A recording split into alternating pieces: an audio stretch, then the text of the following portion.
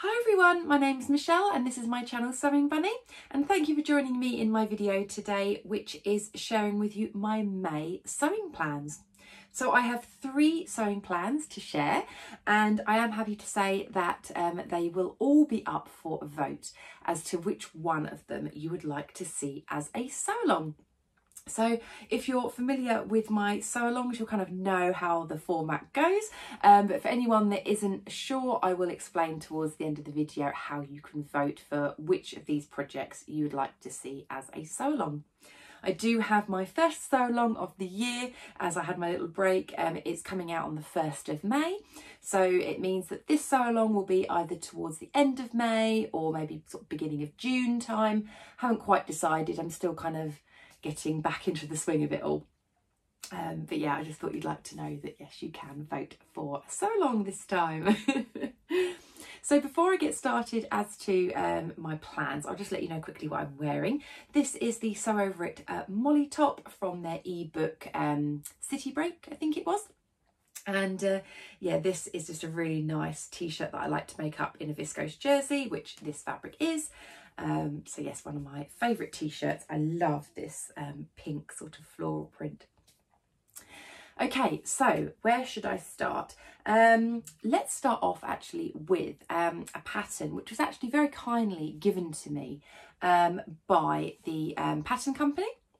So I was contacted by the lovely team at Forget Me Not Patterns, and they were saying that they had a new blouse pattern coming out, and would I be interested in making it up, you know, ready for like their sort of like release date, you know, being sort of almost like a bit of a pattern tester. And I said, thank you so much for the offer, but unfortunately, just due to sort of other commitments that I had, I wouldn't be able to kind of make the sort of the deadline. But I did say that I thought the blouse looked really pretty, might actually be one that I'd be interested in purchasing once it's released. And they actually came back to me to kind of say, well, you know, did you want to have a copy of the pattern for free? And, you know, just once you've made it up, it'd be really nice to maybe share it on your channel or Instagram. And so I said, oh, that would be lovely. So it was really, really nice of them to give me this pattern for free. And as you know, I share everything that I make on my YouTube and Instagram anyway. So win-win. So this is the Helmy blouse.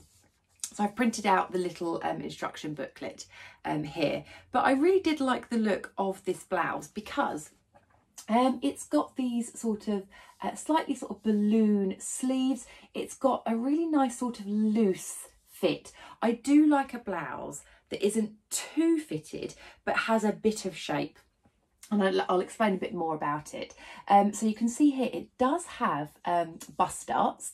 It has an option for this lovely Peter Pan sort of style collar, or this one I do like the look of as well. It's like this little tie front, and you can add these options with like this sort of ruffle around the neckline or the ruffle around the shoulder. It's got a very gentle curve around the waist. And if I show you the line drawing at the back, so I'll find the back. So yeah, we have these little fisheye darts at the back. So that's why I quite like the look of the blouse, is because it has got that sort of relaxed look, but it has the bust darts and the fisheye darts at the back, which means it has a bit of shape. So out of the 2 options, I'm thinking for me, I think I'm going to go for this one here. Just because, I mean, I do like the Peter Pan collar, but I do like the look of this little tie.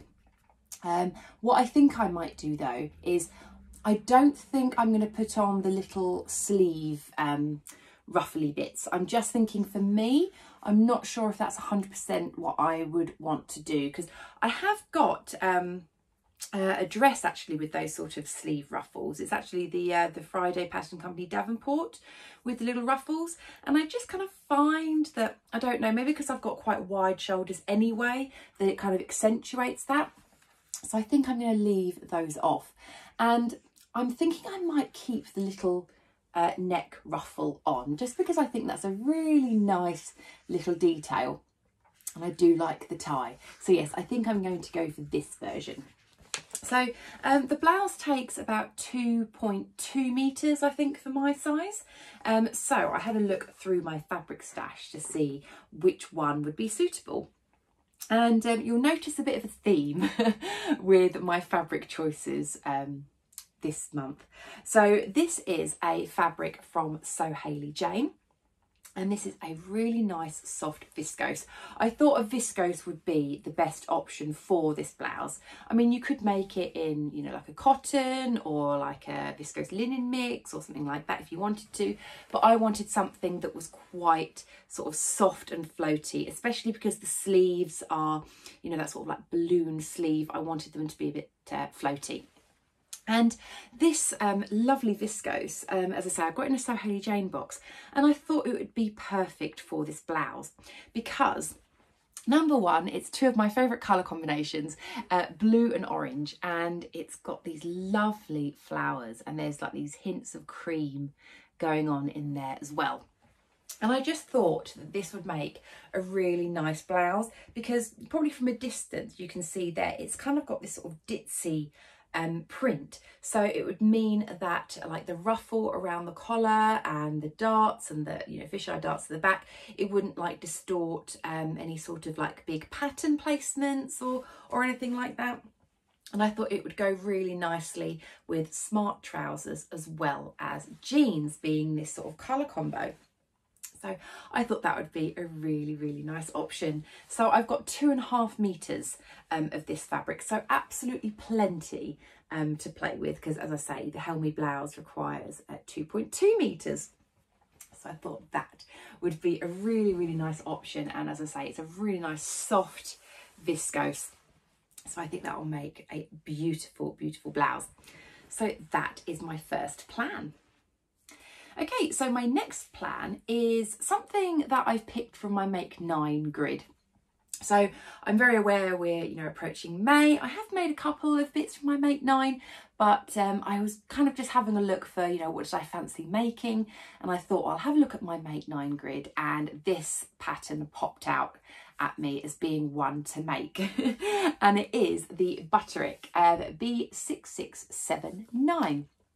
And if you'd seen my Make 9 video, then you'll know that the version I wanted to make was this version here.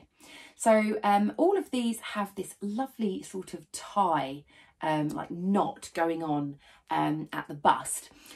This is a sort of a slightly straighter fit skirt, and this one is more of a flowy skirt, and that's the one that I want to do.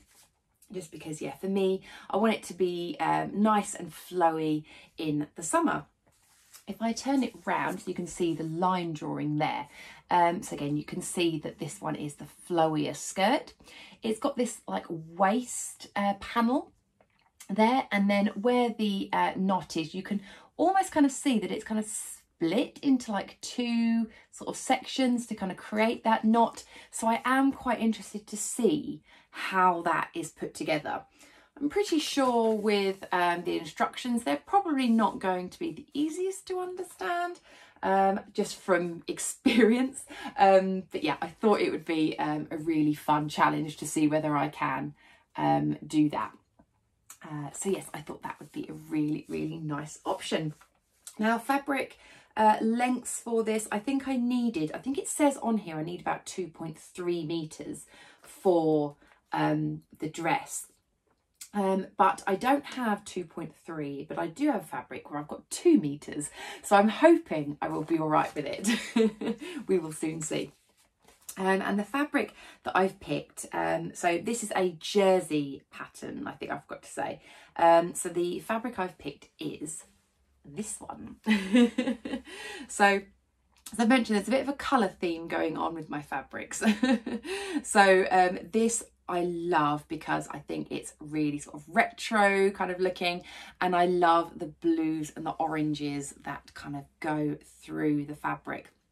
I got this from Pound Fabrics quite a while back, and it was with the intention of making a really nice summer dress. And so I thought this would be lovely in this dress because it's quite a busy print as well. Again, I thought because of the knot detail, it wouldn't like distort too much. because it is such a busy print. And yeah, it just, for me, absolutely screams summer with all those flowers on there. So I've got 2 meters. As I say, the pattern does say 2.3 meters that you need, but I'm sure that I can work something out. I'm sure it'll be fine. Also, it does say on here that the bodice is lined as well. So what I will do is, I do have just some like maybe plain black in my stash, like fabric, like black jersey, which I'll probably use as a lining because the background of this is black. But I just think it just makes the flowers really pop, and I think it would make a beautiful dress. So again, very excited to make that one. I think that would be such a lovely dress to wear in summer. Being jersey as well, it's just going to be so nice and easy to wear. I mean, don't be wrong, I love a viscose dress, but you know, a jersey dress is just, you know, it's like you can just shove on, and it's just really cozy. So yeah, that's my second plan. And then my third plan is, I've been seeing versions of this dress absolutely everywhere, and I am desperate to make this dress. So it is the Tilly and the Buttons Mabel dress. So this is the new dress from, or pattern from Tilly and the Buttons. And if you'd seen when I went to the Stitch Festival up in London, I bought this pattern from the lovely Tilly herself, and I did actually get some fabric to go with this dress, which I'll share with you in a moment. So the pattern, you can make a little top version, you can make a dress version, and you can do sort of either of these sleeves. So the version I want to make is obviously the dress, but I want to do the short sleeve on it. If I turn the pattern around, it's actually this version here. So that is the version I want to make, where it's the dress but with the shorter sleeve. Now you'll notice on here, this is the line drawings. You can see that there is shirring. There's shirring at the waist and also on the sleeves. So lower on if you want to do the long sleeve, or you know, slightly higher up for the short sleeve. But I thought that would be a lovely dress. Now I've never done shirring before, and probably one of the main reasons I wanted to buy this pattern was because I wanted Tilly's hand-holding instructions. She's well known for doing great instructions, so I thought for my first time doing shirring that it would be good for Tilly to teach me through her instructions. So I'm really excited to make that as a new skill for me with shirring. And yeah, I really like the look of this dress. I think probably what I like most about it is this neckline. I think it's so pretty. Again, if I turn it round a little bit so you can maybe see on the line drawings, it's got like elasticated tops here, and then it's like pulled together with like a drawstring at the front, just creating this gorgeous shape. I don't know quite what the right sort of term is, whether it's kind of like a sort of milkmaid or peasant type sort of top there, but yeah, it's just so pretty. And I've seen so many beautiful versions like flying around Instagram that I just want to make it up. And if I can, I want to try and make this one up early, because I've got a friend's wedding that I'm going to. I'm going part of their, like, to their evening reception, and I thought this would actually be a really nice dress to wear for the evening reception, because it's quite a nice sort of like casual wedding. So I thought that would be a really nice idea. So for the fabric requirements on this, I think this one says that you need 2.8 meters, and I have 3 meters of my fabric, so I've got plenty to play with. And the fabric that I'm going to use was a fabric that I picked up from Little Miss So-and-so at the Stitch Festival. I saw this fabric that my lovely friend Claire from Stitch Hem Sew, she picked some up, and when I saw hers I was like, that is a really nice fabric. And when we went to the Little Miss So-and-so stand, I was like, oh, can I just copy you and can I get the same fabric? It's so pretty. And it is this. Again, It's the blue and the oranges. I really want to use this fabric. It's so pretty. And it's on this black background. So again, sort of similar again with the theme of like the blue and the oranges. I just think this would make the most beautiful Mabel. I think it'd be absolutely lovely, again because it's quite ditzy, like the print, and being quite busy. The shirring kind of shouldn't distort too much, you know, from any sort of like large print or anything. And I think this would be lovely to wear for my friend's sort of like wedding evening, and yeah, just for general like sort of summer time, because I do want to try and get myself prepared for summer. I like to try and make things, you know, a little bit before the time. At the moment it's not that warm, but I'm anticipating hopefully in about a month's time it's going to be nice and warm and dress weather. Fingers crossed anyway. So yeah, this is such a lovely fabric, really nice and soft. I think it's black background. The more I'm looking at it, actually, it might actually be just a really dark navy. Not 100%, maybe it is like a really dark navy now that I've caught it in the light. Possibly. Yeah, it's just a beautiful fabric, and I cannot wait to make that. So that is my third plan. So which one would you like to see as a sew along? I will do a very quick recap. So we had the Forget Me Not Patterns Helmy blouse in the So Hayley Jane viscose. Second plan was the Butterick B6679 in the Pound Fabrics cotton jersey. Or it was the Tilly and the Buttons Mabel dress in the Little Miss So-and-so viscose. So those were my 3 plans. So if you'd like to vote for which one you would like to see as the sew along, what you'd need to do is go to my YouTube homepage, and if you click on the community tab, you will see there that there is a vote for which one you would like to see as a sew along. You just simply need to pick which one you would like to see. Now, I do know that some people, if viewing on a tablet, have told me in the past that they can't always see the community tab. Don't know why that is. It's a weird YouTube thing. Don't know whether it's been fixed since last time. But if you can't see it, then I'm very sorry. You'll just have to either log on to your phone or onto your computer to be able to vote that way. It's just easier for me to be able to put it all in one place so that I can just literally see which one is the winner. I can't do it across, you know, like comments, Instagram and all of that. So I hope you understand. But yeah, I can't wait to see which one you vote for as being the sew along. Please do let me know in the comments which one you might be voting for, or any ones that you're sort of interested in. If you've made any of the patterns, even though I know a couple of those are brand new patterns, I'd love to know any hints and tips.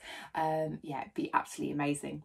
So I really hope you enjoyed the video. If you did, please do give me a thumbs up. And if you haven't subscribed already, it would be lovely if you could. If you are a subscriber, hopefully the sew along vote will just automatically come up in your feed anyway if you're subscribed to me, and then you'll also be kept up to date as to when the sew along will be released. So take care everybody, and I will speak to you very soon. Bye.